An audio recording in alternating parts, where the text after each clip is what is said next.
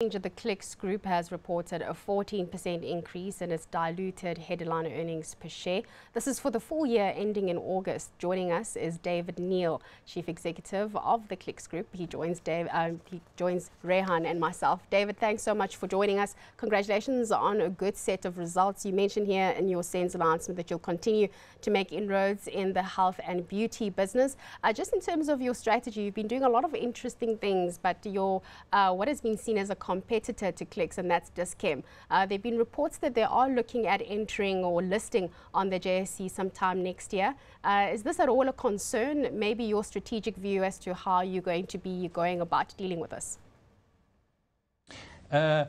Look, I don't know what Dis-Chem are going to do. They don't invite us to participate in their strategy sessions. Whatever they do, it's not going to alter what Clicks is doing, which is to remain the customer's first choice in health and beauty retail. Just sort of shifting a bit of tack, Dave, to your UPD side. Obviously, very, very strong growth there. Excellent result overall as well.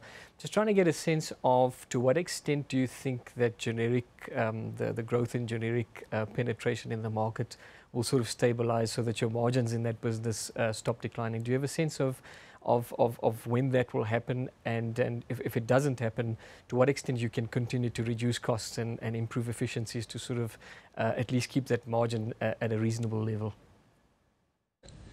Look, UPD has had a good year.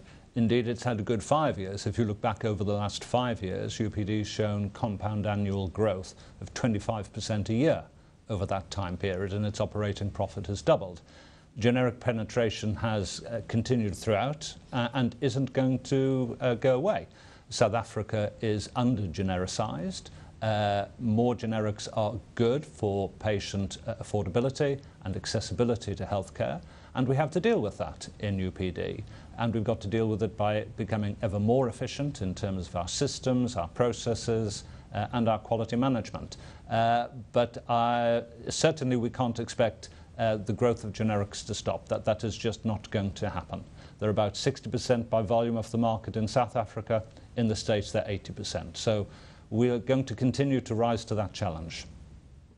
David, Musica, you've been able to increase your sales there by 2.3%. You said you saw strong performance coming through from your gaming and technology.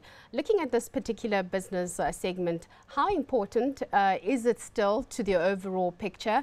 And given the fact that, you know, in South Africa, we are looking at broadband that is not where it should be. When it does get better, is it going to be a threat to this Musica division?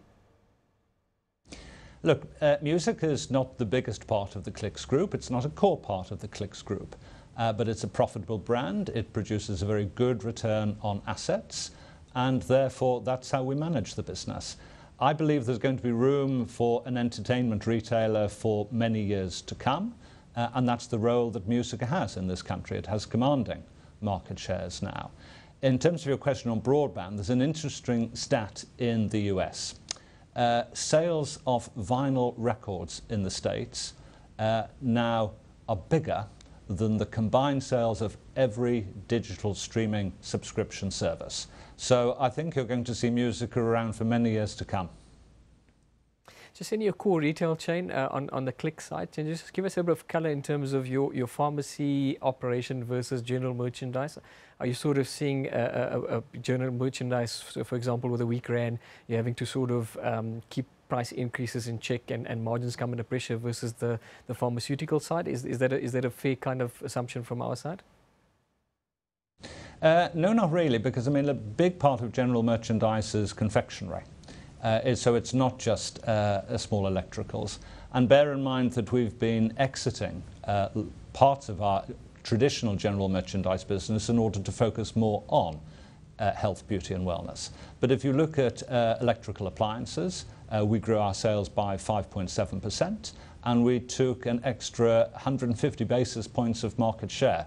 So I'm pretty confident that Clicks is a value retailer. It knows how to trade in these economic conditions, and if necessary, we will resource. I mean, as you know, the China economy is slowing, and there are opportunities to buy better in Asia.